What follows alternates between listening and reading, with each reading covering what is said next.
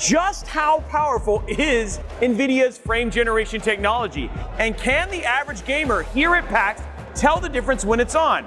Our friends at MSI wanted to help us put these questions to the test, and we want to bring you along for the ride.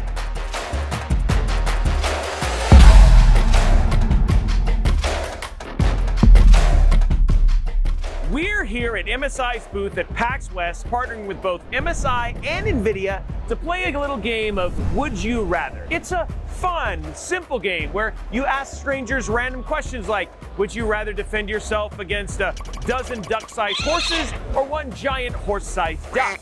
Or would you rather, smell like a ham sandwich at random for 30 minutes a day or have a wet left sock once a day?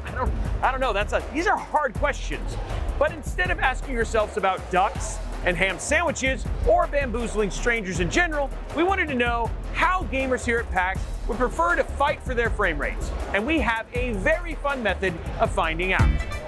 Okay, it's better to just show. I need a volunteer. Sarah!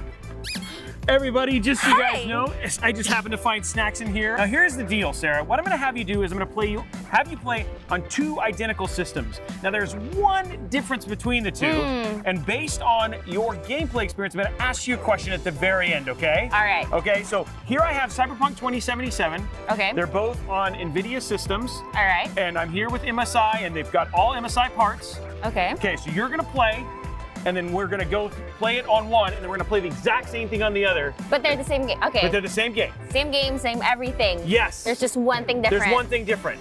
And I just need to ask you a question at the very end to figure out if one is better than the other. Okay. Have at it. All right, let's go. Now, I still don't have my driving lessons. I don't have my driving license.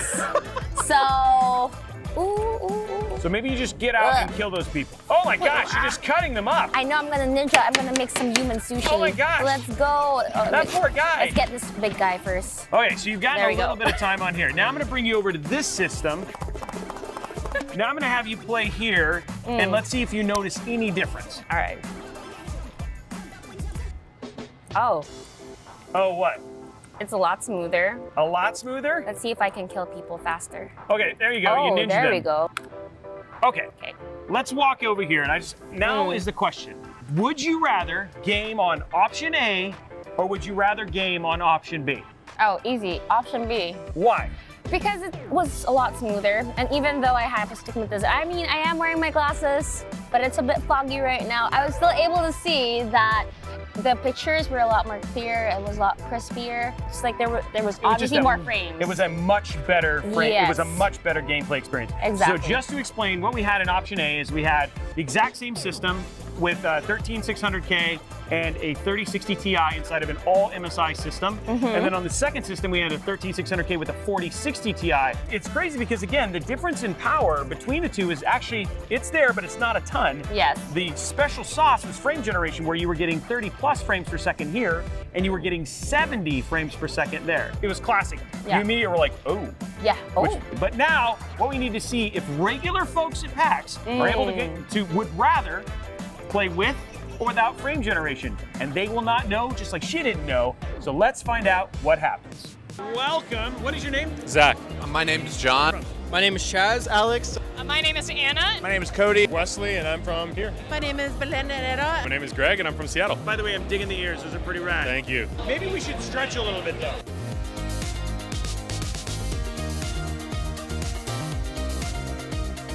My name is Dimitri, and I'm from Vancouver, British Columbia. We're gonna have you play some Cyberpunk on one PC, and then we're gonna have you play it on another PC. And you're gonna say, would you rather play on PC A, or would you rather play on PC B? Okay. Are you ready? I'm ready!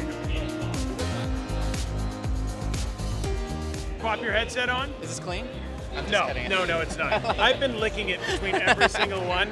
Okay, go ahead and start moving around. Maybe move up over on the steps, shooting some people. Oh, these people look nice, though. They do. Okay, maybe that guy's trying to fight me. There's more people to kill up here. Maybe, just kill them. Yeah, there you go. Yeah, okay. Do I kill anybody? Anybody. Oh, boy. Mayhem, dude. Oh. Oh! All your friends are dead. Oh my goodness. Gosh. Got any particular objective here? Nah, just kill people. good headshot. Okay, cool. Let's jump over to this one. Have you try it here. Except this time, Yeah. oh my goodness. Oh my goodness, what? Big difference already. See how this one feels. Well, I can already tell you this feels very smooth. It is buttery. Yeah, I mean, you can see a difference right off the bat. All right. Oh my goodness. All right. Well, I'm already noticing a difference. You are? It's way smoother. You're playing so much better already. Oh, already I can feel like already immediate visually it like looks so much different. Okay, so do you feel like you got an idea of which you'd rather play on? Yeah, no, it was Okay. night and day. Do you want to try the other one real quick, or do you feel like you've got an opinion? Oh, I 100% have an opinion. Okay, so do you feel like you have an idea, or do you want to try the other one again real quick? No, this one's definitely better. Oh. That did feel a lot smoother on that Yeah? second one. Okay, Oh yeah, so you feel like you notice a difference between the two systems? I definitely did. Okay. Right. This one's way smoother by like a lot. Timeout. Okay, I need to cut in for a moment and break this down just a little bit more clearly. We have two systems that are nearly identical. Both have Core i5-13600Ks and all of the accoutrements MSI has to offer. We got case, AIO, PSU, NVMe, you name it, it's in there. But there is one difference between the two systems. One system, System A, has an MSI NVIDIA RTX 3060 Ti Ventus, and the second system has MSI's NVIDIA RTX 4060 Ti. Both systems are playing Cyberpunk 2077 at 1080p with ray tracing and path tracing enabled. Because we're not monsters, we also have DLSS on and set to quality settings. Basically, we're talking about Cyberpunk wide open, bells and whistles. It is as awesome as it can get. Now you might be saying, wait, Robey, isn't the 4060 Ti better than the 3060 Ti? Well, you would be right. Newer GPU, newer technology, but the difference when it really comes down to brass tacks raw power isn't all that much. In fact, you can see right here two systems being benchmarked together side by side. On the left, you have the 3060 Ti running at 35 frames per second, and on the right, the 4060 Ti running at 44 frames per second. Both are running below 60 FPS, with a difference in performance between the two being about 22%. Noticeable for sure, but not as much with a technology unique to NVIDIA's 40 series of GPUs called Frame Generation.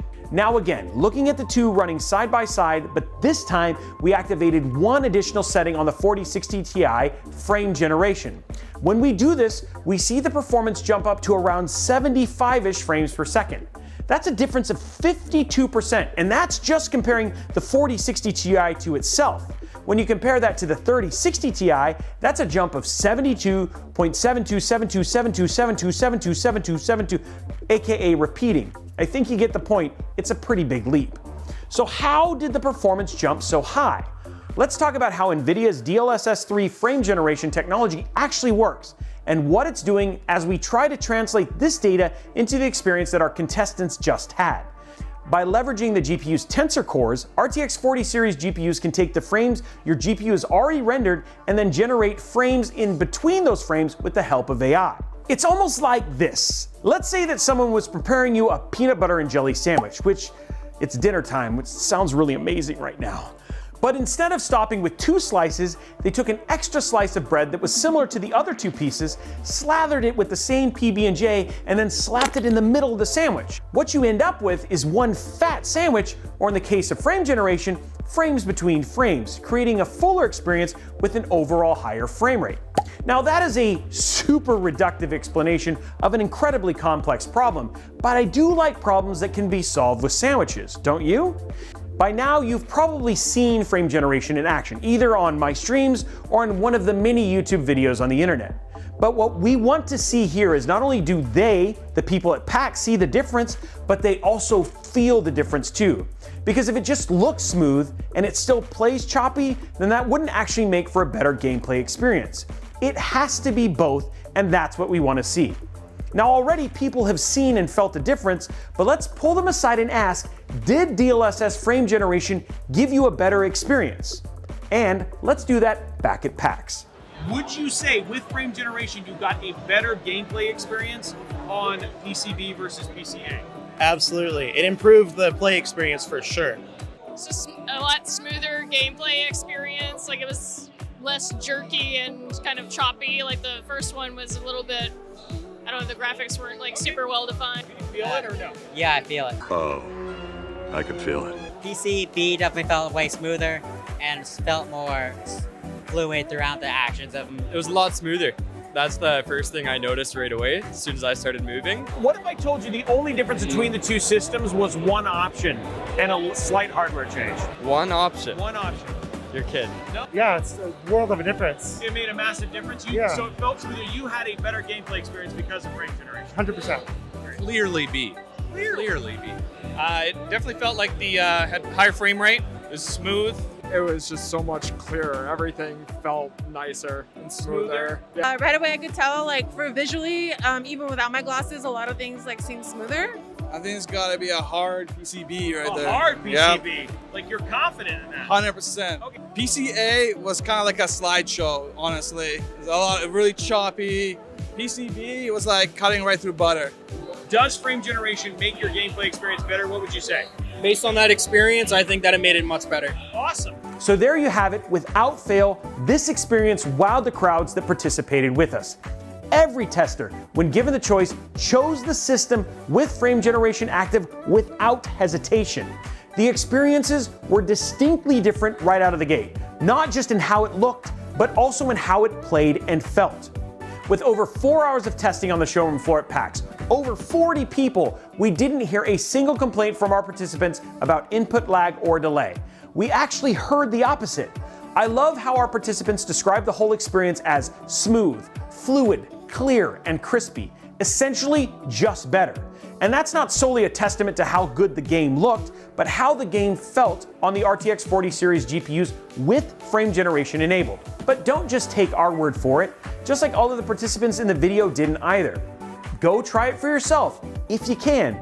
Don't listen to TechTubers like us. It's best to just have the experience, if you can, with games with Frame Generation. Once you experience it for yourself, I actually don't think you're gonna be disappointed. But that's enough of future me. Let's go back to past me and close this video out. Now that we've seen and heard what DLSS 3 Frame Generation can do for Cyberpunk 2077, we can't wait for Phantom Liberty to drop on September 26th. Not only will we be able to experience V's next adventure, we'll be able to do so with the power of Frame Generation and ray reconstruction. By the way, if we haven't mentioned it already, ray reconstruction will be available on the RTX 3060 Ti also. Yeah! We want to give a huge thank you to MSI and NVIDIA for sponsoring this video and providing us with the space to show off the power of Frame Generation. The best part about all this technology is that it's available right now on RTX 40 series GPUs. Not only has it been implemented in over 40 titles to date, some of the biggest titles releasing this fall are getting it also. Alan Wake 2, Call of Duty Modern Warfare 3, Fortnite, and so much more. We hope that you enjoyed this video and that you learned something. If you have an RTX 40 series GPU and you've tried it, or if there's a game that's coming out with Frame Generation that you are looking forward to playing, we want to know what you think in the comments below. Now, while you're down there, go ahead and slap that subscribe button, whip that like button, and ring that notification bell so that you get a notification each and every time we post a video like this right here on Robeytech. Thank you so much for watching. We look forward to seeing you on the next episode.